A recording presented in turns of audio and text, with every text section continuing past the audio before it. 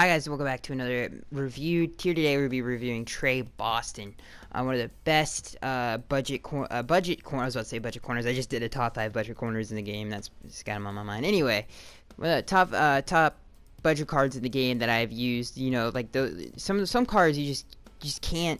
For some reason, they're better than other cards. Like the gold Sean Lee in this card, another great budget card. He's one of those cards. Just a great budget card, and one of my favorites in the game to use. He gets he gets the wide receiver glitch animations, which is where, like, if you ever play with the Keep Talib, I just did a top 5 video on him, and he just gets these animations that wide receivers get. And for some reason, I don't know why, if it's like some kind of a mess up in the game. I have no idea why that happens, but he's one of those cards that gets those. He's an amazing coverage safety.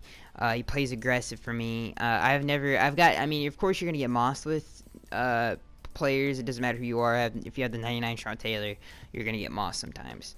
But this card really, I mean, he like posts, like if you ever have that one-on-one safety with the tight end, and you're like, just jump up and get it. He like gets this post animation, like, and they jump up and get it, just like. I don't know how to explain it, but wide receivers do it all the time. Like Calvin Johnson always does it. He gets those animations. He's an amazing card for anybody who maybe is in the lower tier for sure. If you're in the lower tier, I highly recommend this card. This card goes for about 5K. And he's just a great card to have, a great card to sub in. One of those really glitchy cards. To kind of give you an example of what I'm talking about, like Shady, like LeSean McCoy, you could get like the lowest LeSean McCoy and he would just be a beast for you. With Le'Veon Bell, he might be really slow, but he still makes those plays. It's just hard to explain, and Trey Boston is one of those cards. Definitely one of the negatives to him is his run stuff ability.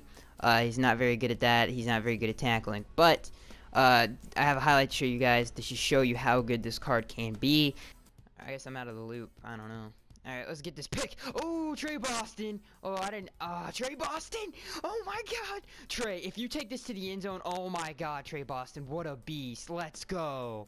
Let's go. That was. Oh, he quit. Okay, so as you guys can see right there, when I said a glitchy animation, that was exactly what I meant. Is when the ball was in the air, they were both. He was kind of behind him.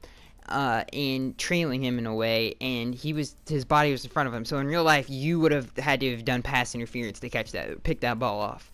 But in this glitchy game that has abundance of problems, he's one of those cards who just phased through him and picked it off. And I cannot tell you how many guys that has happened for me with Trey Boston. I hope you guys get many interceptions with this card. I'm sure you guys will. He's only like 5K, so he's just cheap. Go get him, man. That's all I have to say. He's a beast. And I am Skagster83. Please leave a like the video, subscribe for one more, and I will see you guys in the next one.